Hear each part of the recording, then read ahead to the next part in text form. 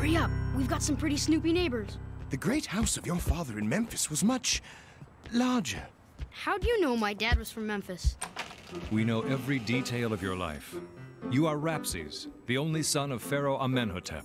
Hold on, guys. The name's Presley Carnovan. I was only in that sarcophagus because those clay-faced dudes were chasing me. They were chasing you because you are Rapses.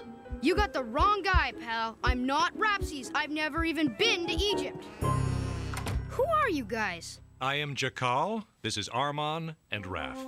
And he is Nefer. You mean she? No, you're just a boy. How would you know? No. Actually, the prince is right. I am Nefertina.